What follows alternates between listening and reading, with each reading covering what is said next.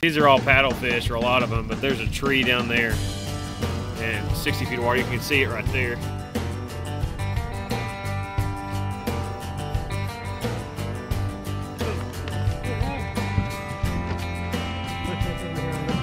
We're at number three. Oh, we put it down. Oh.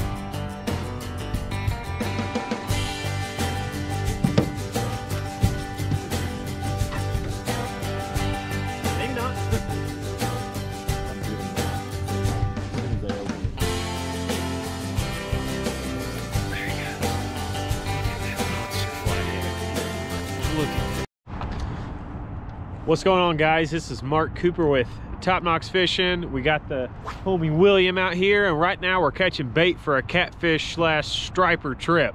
We're at one of the dams here in Knoxville. You can see it up there. It's super low flow right now, so there's only one generator going, and it's like right there. And basically what we're doing is, I've got the Tarova on spot lock right on the edge of this current seam right here. So here's the main shot of current out here, and then the seam's right here, and I've got the trolling motor just sitting right on it. So basically the ticket so far today has been this Foley spoon right there. It's just the mid-sized one, and then I've actually had to have a heavier weight to get on the bottom. So that's a 3/4 ounce trolling seeker, and that's been the key factor there, is the weight to get it down, because these skipjack are down close to the bottom right now because there's not a ton of current and they're kind of inactive. But we basically figured out the pattern to get them to bite. We're loading up down there. What we're going to be doing today after we finish catching bait is some bumping in this current here while there's low flow. And then once it really kicks up, we're gonna go downstream and fish some submerged trees in about 60 feet of water for flatheads. That would be the main goal for today's trip. But you know, we'll smack a couple big blues in the meantime, and you never know, stripers eat cut bait, so we may get one of them fellers. So stay tuned. Thanks for watching this episode, learning something. We're gonna catch some big fish. All right, so I'm gonna keep y'all running while we're catching bait. I've been beating Mr. William up over here with the spoon, so we'll see if it continues. It's like 2 to 1. It's about 10 to 1. It's not. Because I've caught 7. That would imply you have Yeet! 7. Bad math. Bad maths. Well, I do sell cell phone, and you are nuclear engineer, so I sure as heck hope you're better at all that. order of magnitude. Yours better. Hey, look at that. Real reason to use a Foley spoon. Foley spoon gang. Look at that. Oh, he came off. Oof. There's just a little one though. Just a little one. Basically, I'm throwing it out slightly upstream in the current. It's gonna hit the water, and I'm gonna keep a tight line on it while it sinks to the bottom so I can feel when it hits. And we're using 10-pound braid here so we can feel everything. Boom, we're on the bottom. Now I'm just gonna steady retrieve the reel, and then boom, we're on. That's been the ticket. Keep it right close to the bottom, not a super fast speed, but right near the bottom in the one shot of current we have out here. And we've just been wearing them out. Hey, he's coming at me. And this is a slower reel I have here too, so that's helping me out a little bit too. Good job on the retrial on that one. The retrial. Oh, come on. Oh, he missed one. Come back. Did I straighten a hook?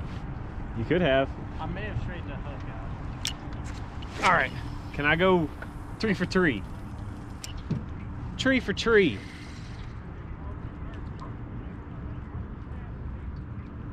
I must have a straight hook. Good. Nope. Apparently I don't have a straight hook. They could just, bam, dang, about ripped it out of my hand. I don't know how I didn't get hooked. Yeah, I had that on a couple. I don't know.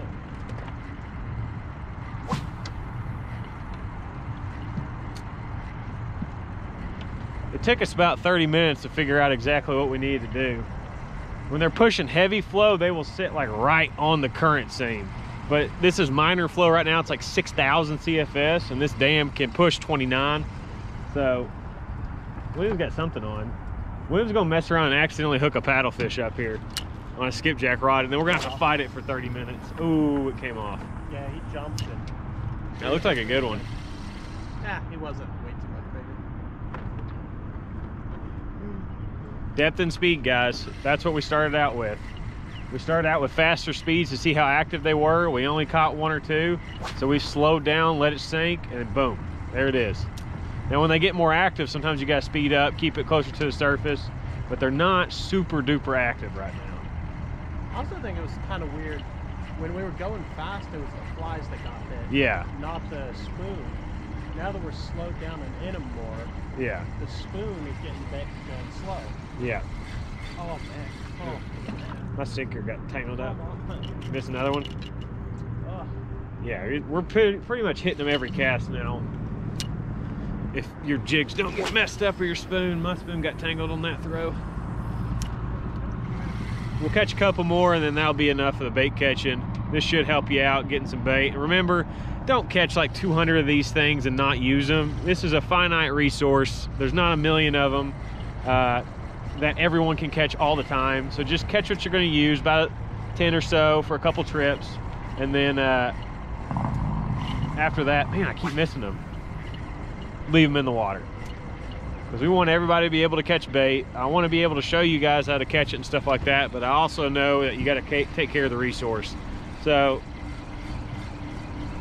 try to do that. I know most people may not listen to me, but hopefully a few of you will. I mean, biggest argument for me, fresh bait does so much better. Correct. Don't Yeah. go freeze a bunch of bait because it's going to be inferior. If you can spend the time to go get good fresh bait. Get fresh. It does so much better. Fresh, man, I keep missing them because I'm talking, not paying attention. But yeah, fresh bait, if you can get it day of, far, far, far superior to frozen, and even bait you caught a couple days in advance. It's just, it bleeds better. There's the oils and the slime on the outside is fresher. Catch them immediately on ice. Don't let them sit out. You gotta take care of that bait. Any of the big catfish, tournament anglers, striper guys will tell you that bait is one of the most important things, and you've got to be anal retentive about it.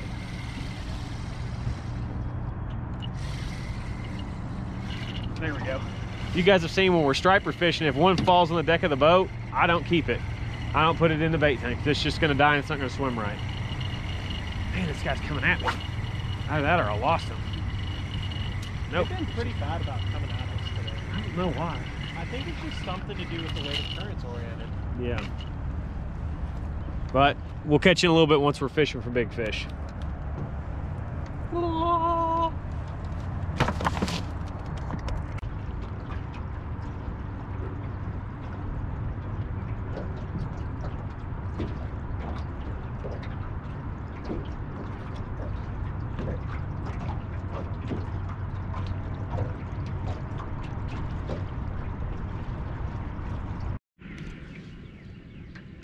All right, guys, so we caught the bait at the dam, as you saw. We did 2 or 3 bump and runs in the current line at the dam, but there just wasn't enough flow to justify staying up there, and there were way too many people. We just couldn't fish how we wanted to. So what we've done here, we fished some shallow water up there, which was 10 to 13 feet, and there weren't many fish other than smaller ones super active. So we've moved down a little bit deeper. Where we're at right now is an outside channel bend. You can see how it cuts right here. And there's about 28 feet of water behind us to 26. And then right here, there's a shelf that comes out. And then it drops off to our left and then drops off back behind there. We're gonna try on top of this shelf right now to see if there's any active fish. I marked some rock piles and a couple of stumps and stuff like that on top of that shelf. And we did get some catfish marks on top of it, but again, don't run around just looking at the depth finder for fish. You want to test the activity levels, because you could be marking stuff all day and it not even be a catfish one, or they're not active at that depth too. So we started up shallow. We're at a mid depth right now. Next spot we fish is going to be about 60 feet deep, but we're going to wait until they kick some more current out for that. But we got 8 rods spread out, all fresh skipjack, all varying sizes, and we're fishing about 22, 23 feet of water. And now I'll show you on the topo map kind of the structure we're fishing. Okay, so this right here is the topography you're fishing. It's a little bar that comes out like this and then drops off into some deeper water out here and out here. When these fish become active out of these two pools, they're going to use this thing right here as a way to become active. And I'm positioned right here. I've got baits right there, right there, right there, right there, right there, right there, all the way around it. We're anchored up, so we're covering the top of this shoal, basically. See if we can pick off any active fish. If there's not any active fish, we're going to move deeper. But we're going to see if we can get some here. Can't say I've missed this. That wonderful smell of fresh cut jacks.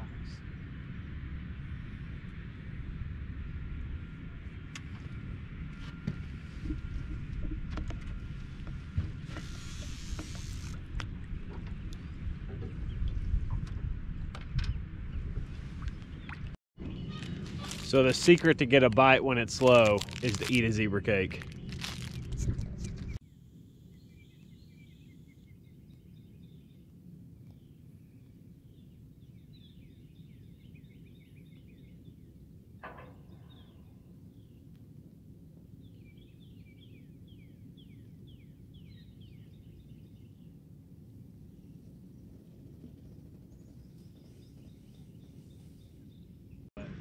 Shit just feels old.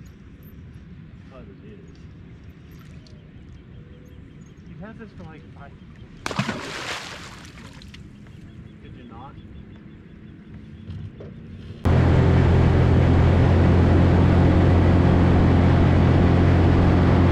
That's what we're fishing down there, guys. These are all paddlefish, or a lot of them, but there's a tree down there and 60 feet of water. You can see it right there.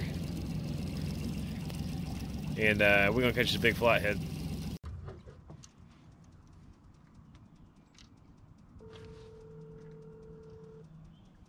It ain't me.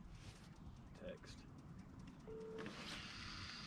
Hey, this is Brian. Sorry, I can't get to the phone right now, but if you leave your name and number, I'll get back to you.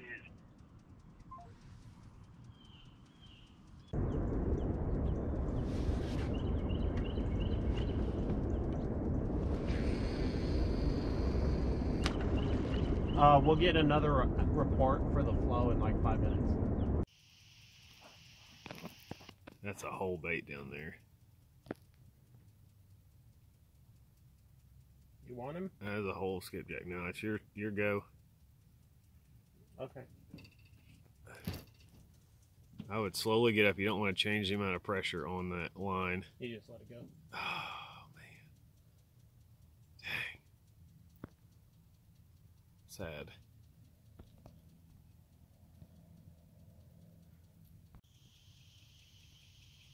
Come on, fold over.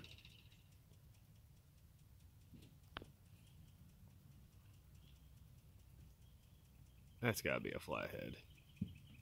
Come on, go, go.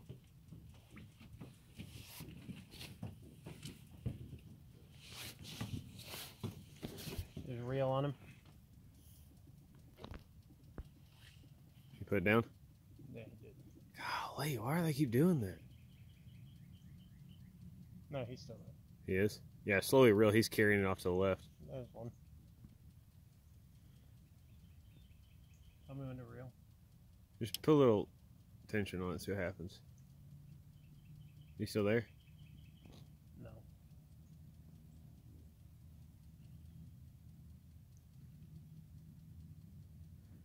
That one carried that bait all the way up here to the big, down. Yeah.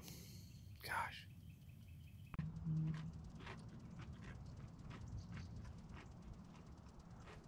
There's so many paddlefish below us that thinks it's 27 feet deep.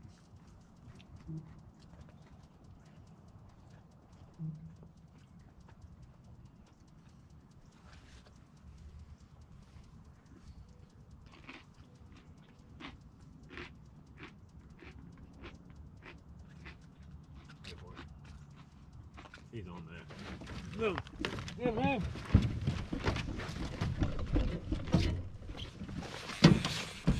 I got it. I never figured to take down. We're sitting here snacking.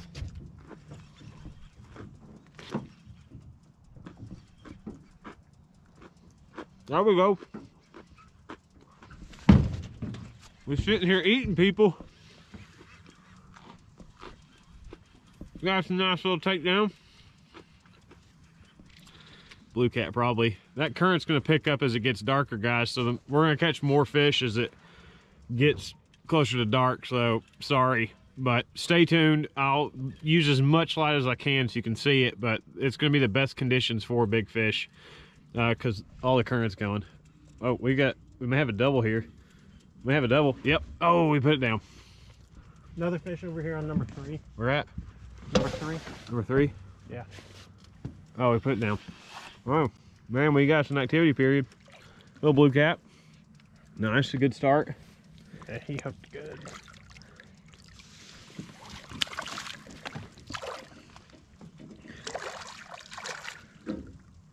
When you're using these 100-pound leaders, guys, you can just grab it and pull them in when they're this size. They don't need a net or anything. Just reach down, grab the leader, and flip them in. There you go. And again, we had to bump down all the way downstream, fishing deeper and deeper water until we finally found them. And they're out here in the deepest water possible right now.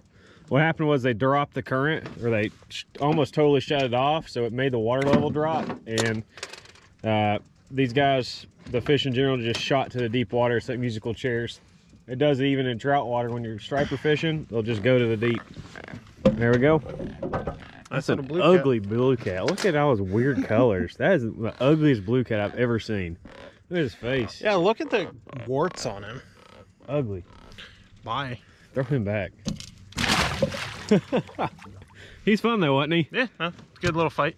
Nothing crazy. And we didn't dump our crackers and cheese and meat. I mean, if it had been peel and drag out of there, you know I would have been flying. But I kind of had a feeling it wasn't the biggest. All right, well, we'll keep at it. Spikes and has these weird, almost pumpkin-shaped growths on it. Be careful. That's a sandbox tree, and its seed pods literally explode. Each slice of that pod contains a seed, and as the case dries, its fibers shrink and start to fall on each other, making the whole thing want to open up like a flower. But eventually, the tension becomes too much, and the whole thing Fish. cracks open, flinging. Damn it. Put it down. Little fish. Maybe not. Let it go down.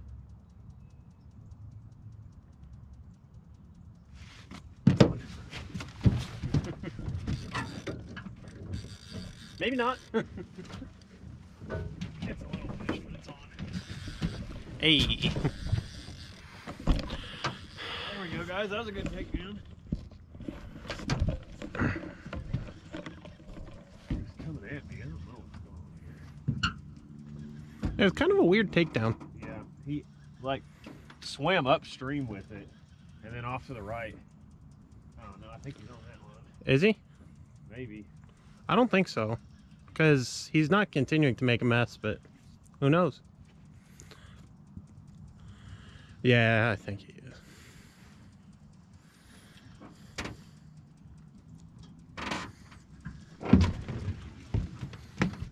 That was a real good takedown, though. It was. Pretty evening out on here. Burkadur words. Just gotta keep moving until you find the fish. Start shallow, then go deep gradually.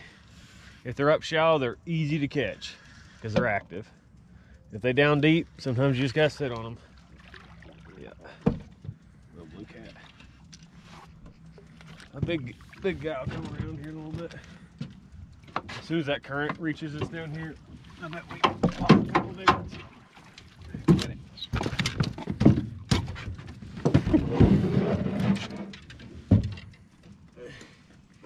That's a fun size blue. Man, he's fat. My fish is prettier than yours. Yeah. I wonder if that's a big female pre-spawn.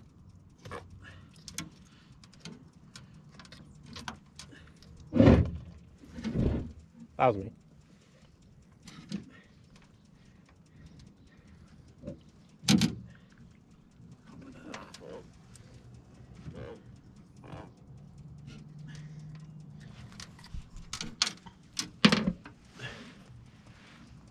Chunky fish, pretty guy, girl.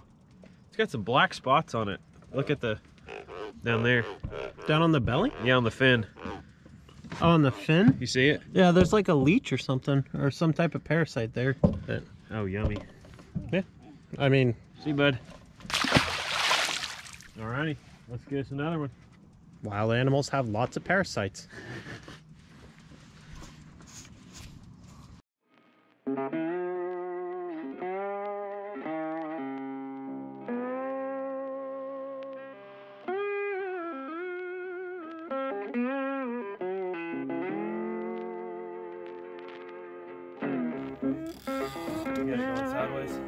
Yes.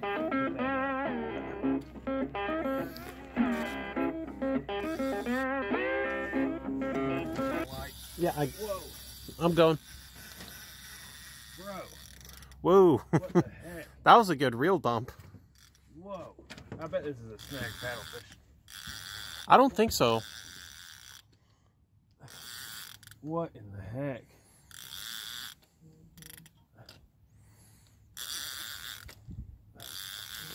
I guess I'm feeling so weird, guys. I'm gonna. This fish just dumped like 50, 60 yards of line.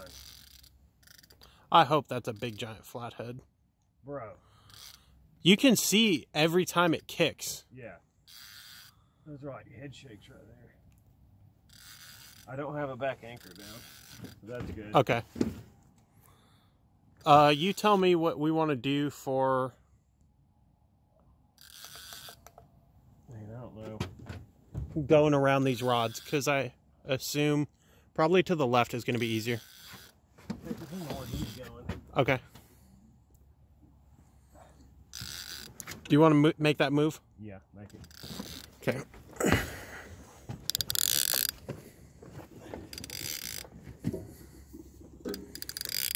Okay.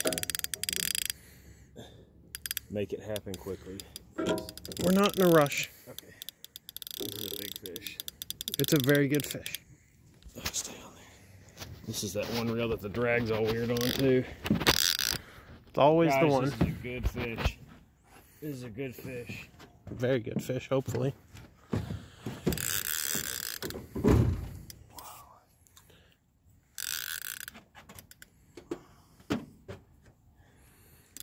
This thing just peeled mine. Oh, there he goes again.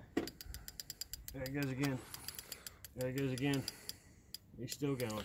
He's just holding. Yeah. You tell me if you need what you need.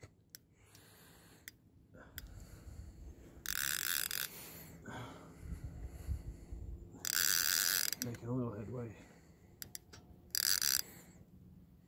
You got some pretty good heat to him. Decent amount. I don't want to get it too much. I don't know how good that hook's in. I agree. But man, did you see that run he took? I did. That was incredible. Oh my goodness. This fish is peeling. This is a good fish. Just the slow drag really has me somewhat confused. You don't want to horse these fish, guys. You just want to keep the rod bent, slowly bring them in. Look how big those head shakes are. I know. He's pulling the whole back end of the boat around. The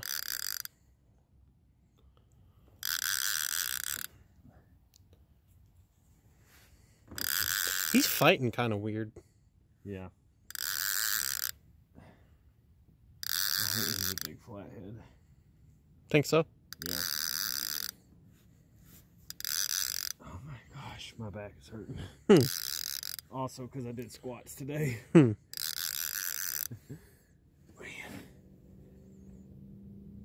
He's still just holding down there, too. Yeah.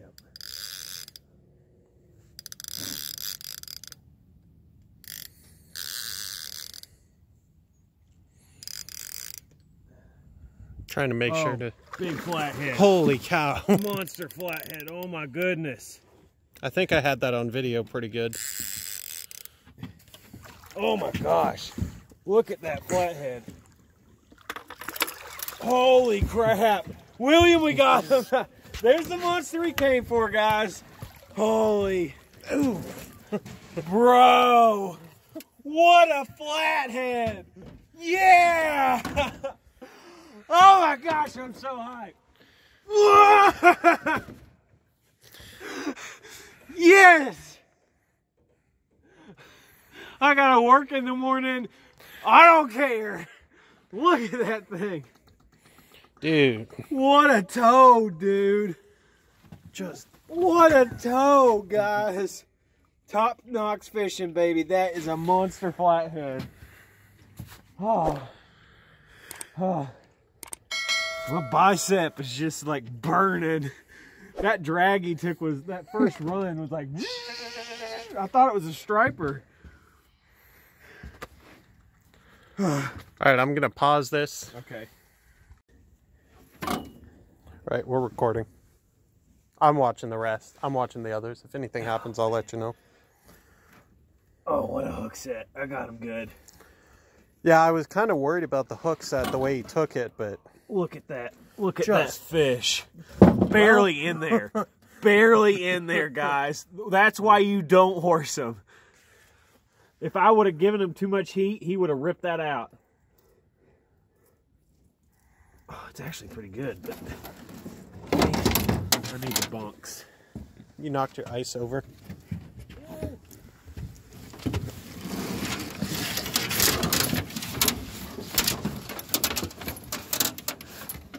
And that's only the... And that's a good fish. That's a really good fish. All right, pull the hook, and then we'll get a measurement and some pictures. Oh my gosh. Oh my gosh. Look how fat this thing is. We'll see once we put him on the scale. You put any photo of that fish online, and people will say it was 50. Like, just the width of the head. I got this. There's another piece of bait out there. Okay. He had a big old chunk. Big kicking. You Reel see down. the kick? Reel down on him. You sure it's a dink? Yes. You got him hooked though. Yeah, I got him hooked. But... We got this 40-something pound flathead in the boat right there. Smoke this guy into the boat real quick. William fighting. Not on the number 2. I think we just dragging. Okay. And William fighting this guy in. This reel needs to retire. That whole setup needs to retire. Oh, another flathead! Hey, Macarena! Double flathead. Oh. We gonna give him a little size comparison though. Look at that bait in his mouth. He choked it. Look, I mean, that's the perfect size bait for him. He's like, you dang right I'm gonna eat all of it. Yes, sir. Got the 40-pounder down there I just reeled in. I got the buffet fish. Look at that fish, guys. And William's got his up here.